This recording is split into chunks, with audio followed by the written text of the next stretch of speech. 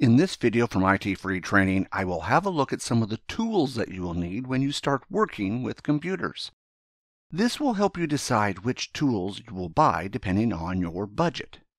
The first tool, and the most important tool for you to have, is a Phillips head screwdriver. The Phillips head screwdriver, named after its inventor, is the most widely used screwdriver. This screwdriver is primarily used in computers as well as other electronic equipment.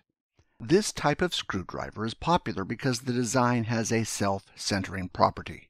Self-centering essentially means that when you use the screwdriver to screw in a screw, the screw will tend to go in straight down.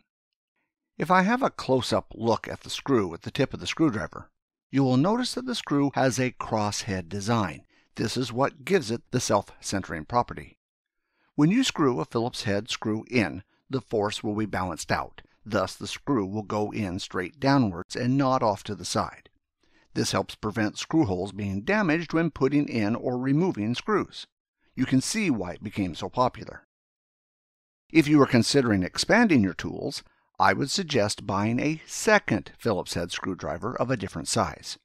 You will find that computer components have screws of different sizes, so having a different sized screwdriver really comes in handy. There are also kits you can buy. I will start by looking at a basic toolkit. This is a basic 11-piece toolkit, named because there are 11 items in the toolkit. In this toolkit there are 4 screwdrivers, 2 Phillips head screwdrivers and 2 flathead screwdrivers. You will find that you will use Phillips head screwdrivers 99% of the time. The other tools you will use rarely, if at all. The next tool is a chip extractor. The chips used in electronics are known as integrated circuits, or ICs. In some cases, the IC may be plugged into a socket. You can see this board has 3 IC connectors with 2 chips plugged in.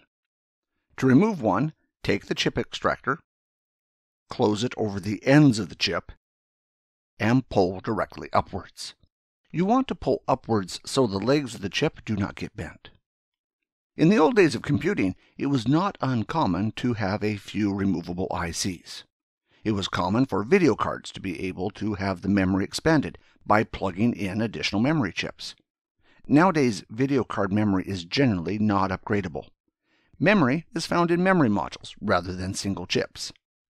You may see an IC connector on a network card to install a boot ROM, but they are pretty rare nowadays. It is pretty unlikely that you will need an IC extractor today. If you find that you don't have one and need one, you can always use a flathead screwdriver. If you do it this way, lift one side at a time, but do your best to not lift one side too high, as this will bend the pins on the chip if the chip is lifted out unevenly. In the middle of the kit is a plastic cylinder. This is useful for storing parts like screws for later use. Next to this is a Torx screwdriver. A Torx screwdriver has a different head to a Phillips screwdriver. Some computers will use these. Sometimes a technician will replace the existing screws with Torx screws for security reasons. The idea behind this is that most people don't have a Torx screwdriver and thus could not remove the screws from the computer. Torx screwdrivers are easy to acquire, but the idea behind this is that the average person does not have one. The next part of the toolkit is tweezers. Tweezers are useful for removing small parts like screws, but also for unplugging and plugging in ribbon cables that are small and delicate to handle. The next item is the 3-prong part retriever. Like the name suggests, press down at the top and 3 prongs come out. This tool is useful for removing items like screws from inside a computer. The last 2 tools in your toolkit are 2 nut drivers. One of these nut drivers can be used to screw in the standoffs that are used to hold in a motherboard in the computer. In computing, you will rarely come across nuts. In most cases, the Phillips head screwdriver is the #1 tool that you will use. If you are willing to spend a little more money, you can get a larger toolkit. The next toolkit that I will look at is this 58-piece toolkit. As you can see, this toolkit contains a lot more items in it than the 11-piece toolkit.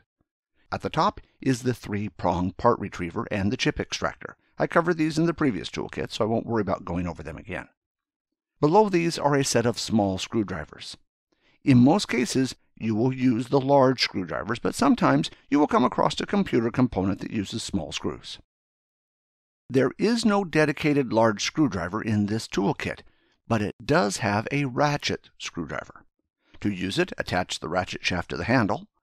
The ratchet screwdriver has a switch on the handle which will allow it to turn clockwise, counterclockwise, or to prevent the screwdriver from turning. This particular toolkit has 3 sets of assorted screw bits, 22 bits in total. Each of these can be used in our ratchet screwdriver. In this particular case, the type of bit is printed so you know which is which. However, this also means you need to be careful to put them back in the same place. It is just a matter of selecting the bit you want and putting it in the ratchet screwdriver. In this case, I will select the Phillips head bit, as this is the one that will get used the most. The next item in the toolkit is a paintbrush. When you are cleaning computers, the paintbrush comes in handy to remove dust from those hard-to-reach places. The next item is a penknife. Sometimes components don't want to fit in place, and you may need to remove some plastic to make them fit. This does not happen very often and should be considered a last resort. Next are cable ties, always useful for securing your cabling and making everything look neat. Next, there are Allen keys. These are generally not used in computer equipment, but you may come across them if you are trying to fix a computer that is inside a manufacturing device or medical instrument. The next item is an anti-static strap. This is attached to your wrist to remove static electricity from you. I won't worry about going through this one because we went through it in a previous video. That is half of the toolkit. The second half contains a wire stripper and crimper. The wire stripper, as the name suggests, strips the outer plastic casing from a wire. You can see the holes are marked for different sized wire. Put the wire in, close it, and pull the wire to remove the plastic outer case from the wire. At the front is the crimping part of this tool. Essentially, crimping is the process of squeezing plastic or a connector onto a wire. This can be done using the holes or the front part of the tool. The next tool is needle nose pliers. These are generally good for getting items like screws out of hard-to-reach places. In the center is a part for cutting wires. The next tool is diagonal cutter pliers. This works essentially the same as the needle nose pliers, but only has one part for cutting. You will find that some tools have similar functions. The next tool is a wire stripper.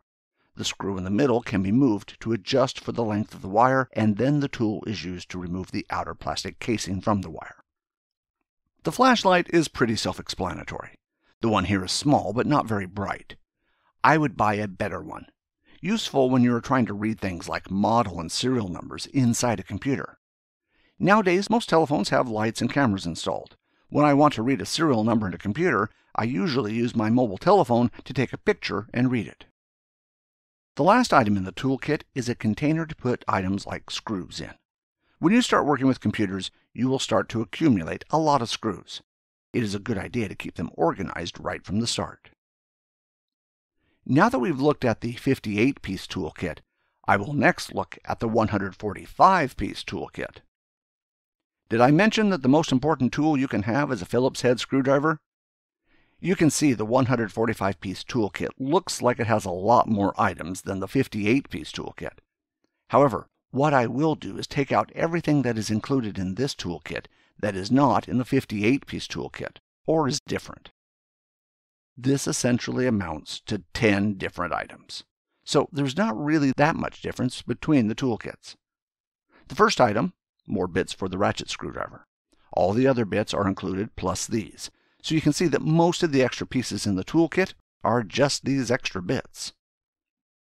The next item is a set of tweezers, a useful item if you want to retrieve an item like a screw from a difficult-to-get-to place. Remember, they are made of metal, so don't touch anything that has electricity in it or the potential to hold an electric charge. Next, there's an electronic voltage tester screwdriver. Essentially, there's a light inside the screwdriver. The circuit is completed by putting your finger on the end of the screwdriver. I personally don't like myself being used as part of a circuit, so I would use another device like a multimeter to test circuits. I will look at a multimeter later in the video. The next item is a small hammer. In IT, you are never going to use a hammer unless you want to break something. The only time I have used a hammer is to destroy a hard disk.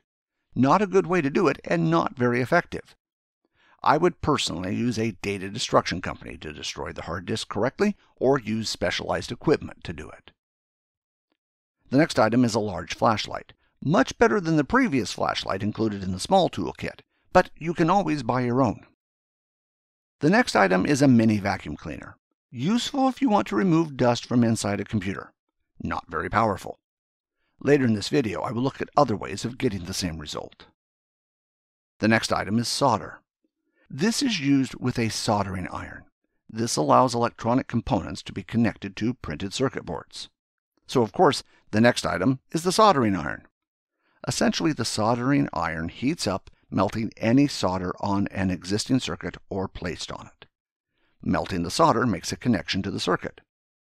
If you make a mistake with your soldering, the toolkit includes some solder remover. Use this to remove solder.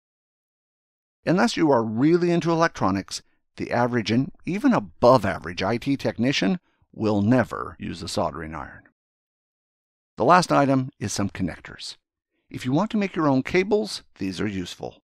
Making your own cables is useful when you want to go above and beyond with cable management. You can start to see that the larger the toolkit, the more items it may have, but there are probably items that you are rarely, if ever, going to use. Hopefully, there are not too many tools in there making it hard to find your Phillips head screwdriver. The next tool I will look at is the compressed air can. The compressed air can, as the name suggests, is a can full of compressed air. You can see that compressed air is useful for removing dust from items like fans. You won't damage the fan by using the air to spin it.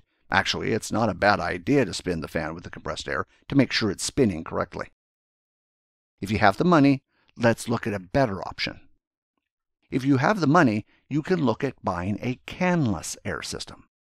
A canless air system, as the name suggests, does not utilize a can of compressed air connected to it. It instead draws air around it and blasts it out at a high rate.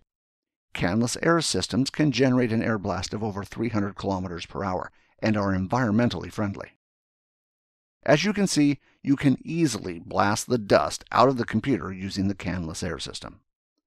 This is much more effective than the compressed air can. However, it does cost a lot more to buy. If you maintain a lot of computers, it may be worth buying. Otherwise, the compressed air can is the cheapest option and will generally be sold for only a few dollars. Some places may have an air compressor. These are plugged into the power supply and provide compressed air. Essentially, they contain an air tank. When the pressure in the air tank gets too low, a motor starts up to fill up the air tank again. So these devices can start without notice and run for a little while before stopping. You generally find these in factories or high-volume repair areas. In some cases, the compressor may be located elsewhere in the building, so when it starts up, the noise does not disturb the workers. If you are finding you are using your screwdriver a lot, you may want to consider a cordless drill. These are also generally found in high-volume repair areas, where they are putting computers together all day, every day. All you need to do is find the right bit. Most likely, it will be the Phillips head bit, and put it in the drill. For the general technician, it is not really worth getting one of these, but if all you do all day is pull computers apart and put them back together again, it is worth considering. The next tool I will look at is the multimeter. A multimeter is used to measure voltage and resistance.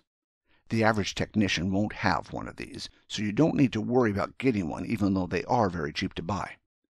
If you know which wires carry what voltages in your computer, a multimeter is good for testing it to make sure that the correct voltage is being outputted. You just need to know where to place the red and black test leads and then read the results on the screen.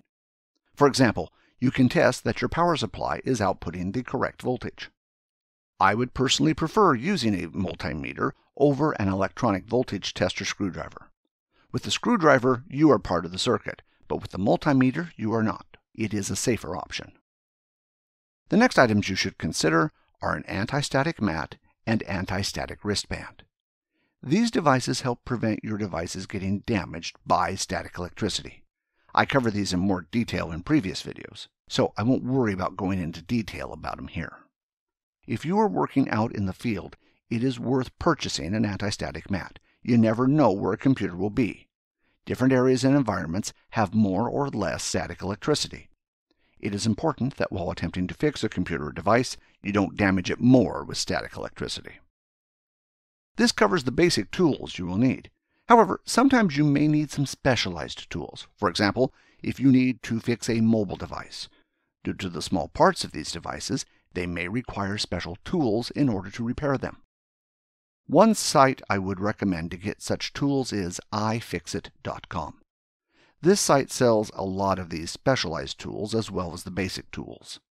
The site also has instructional walkthroughs on how to use these tools. If you have to fix something a standard toolkit won't help you with, it is worth checking this site out. To finish this video, I will go through the basic tools that you need as a technician.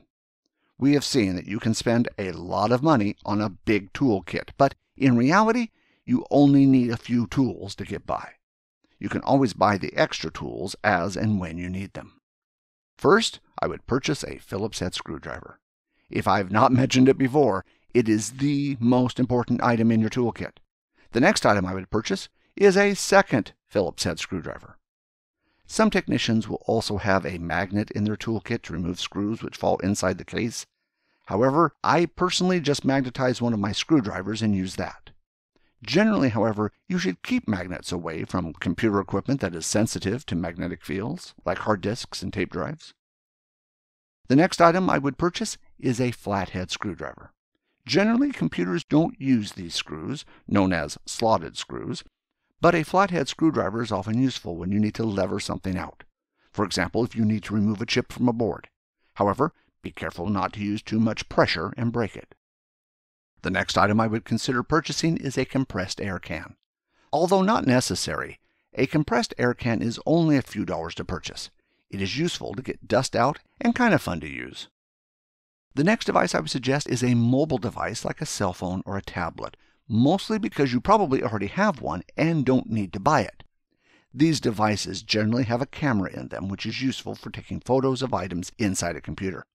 This is helpful for reading those difficult-to-read serial numbers and part numbers. If your device does not have a flashlight, you can always buy a flashlight to add to your toolkit.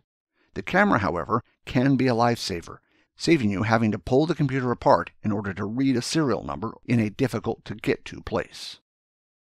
The last item I would consider purchasing is an anti-static mat. Although a lot of people don't use them, they are cheap to purchase and can potentially save an expensive component from being damaged. If you work on a customer site, just having an anti-static wristband will make you look just that little bit more professional. That concludes this video from ITFreeTraining on the tools you will come across as an IT technician. If you don't have one, go out and buy yourself a Phillips head screwdriver. Until the next video, I would like to thank you for watching.